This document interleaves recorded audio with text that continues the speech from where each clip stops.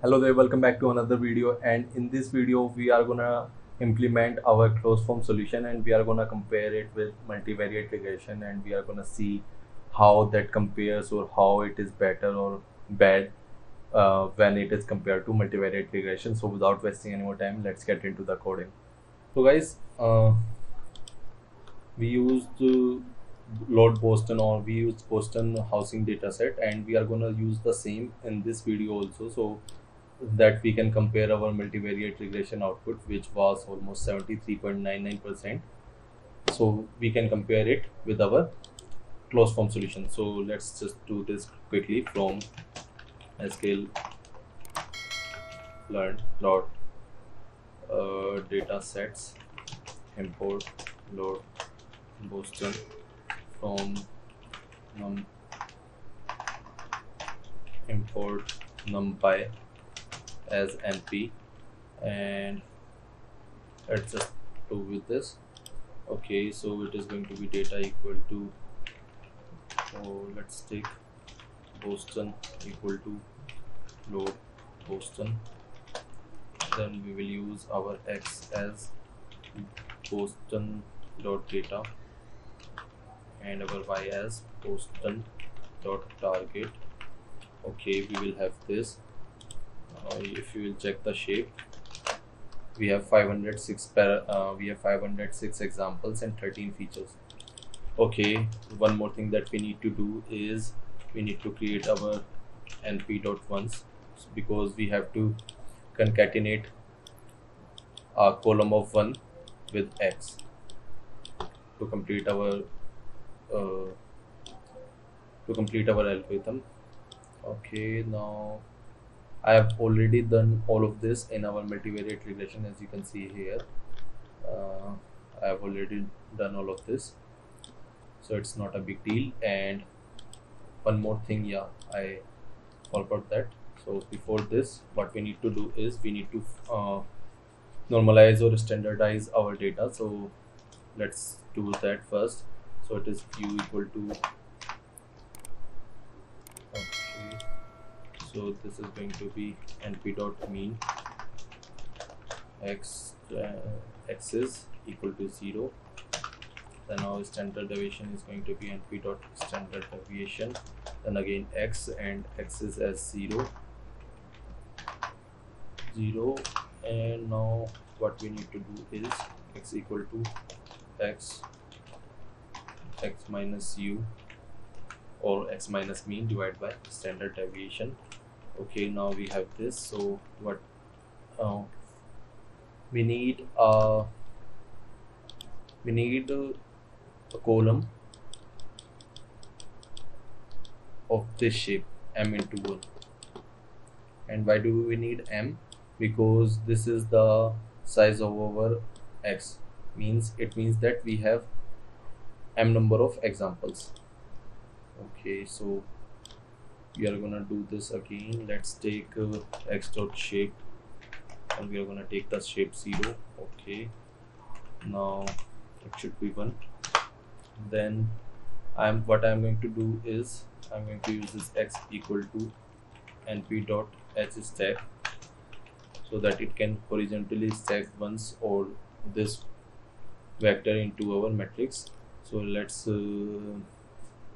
first add 1, and then use, well, what do we have to use? np, yeah, we have to stack with x. So I think this should be it. Oh yeah, we need to pass it as a tuple. If we will see x, then you can see here we have 1 in front of every row. So this was successful. Now let's just implement our hypothesis. So what we are going to do is we are gonna get our theta. Okay, so our formula was something like this: x transpose x inverse, then x transpose y. So this was our formula, so we have to implement this.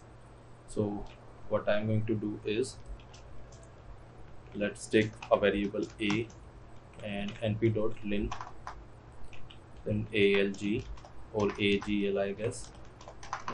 It is al, np.lin alg dot inv inverse. So this is going to inverse our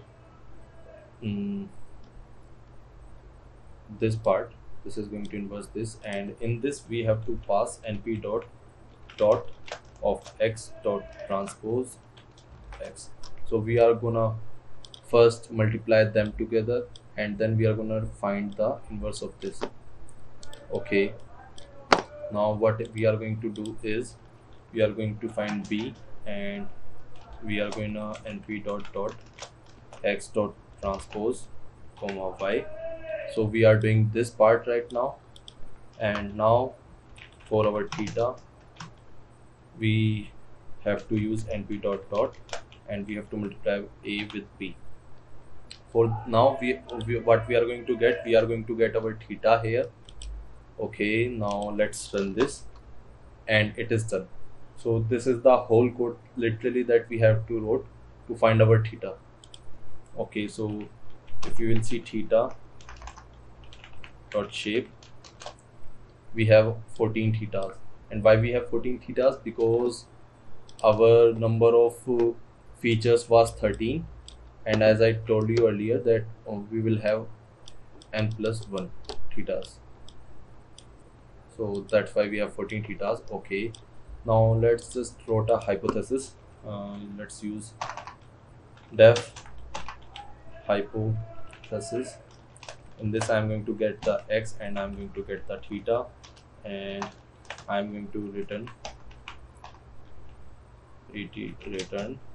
np dot x into theta.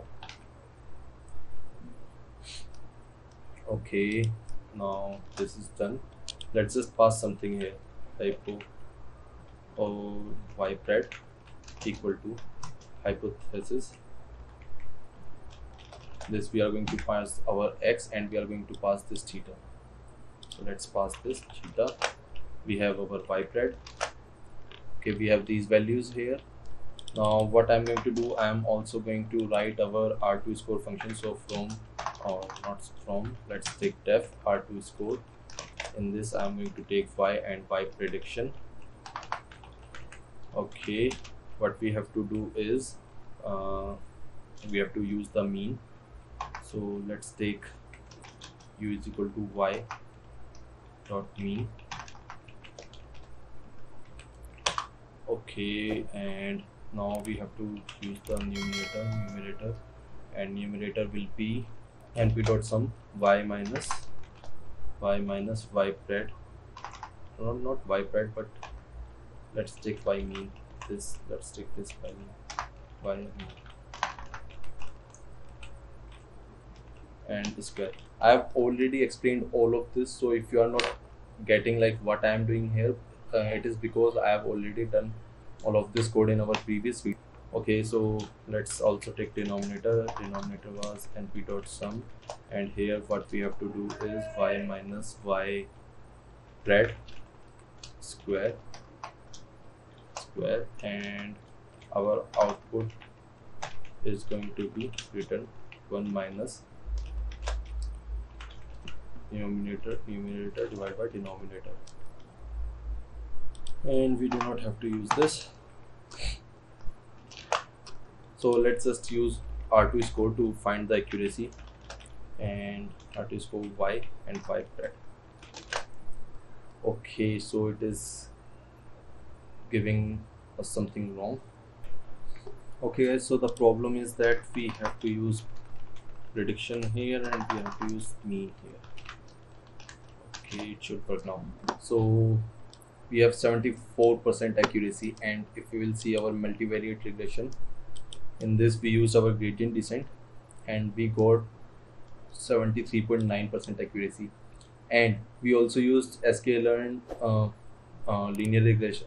We also used sklearn model, so with that we got 74.06 accuracy, and with this we are also getting some 74.06. So it is as good as our sklearn library to find our linear regression solutions. So this was it for this video, and I hope that you understood the concepts here, why you should use closed form solution or when to use closed form solution. So this was it for this video. Thanks for watching, and I'll see you next time.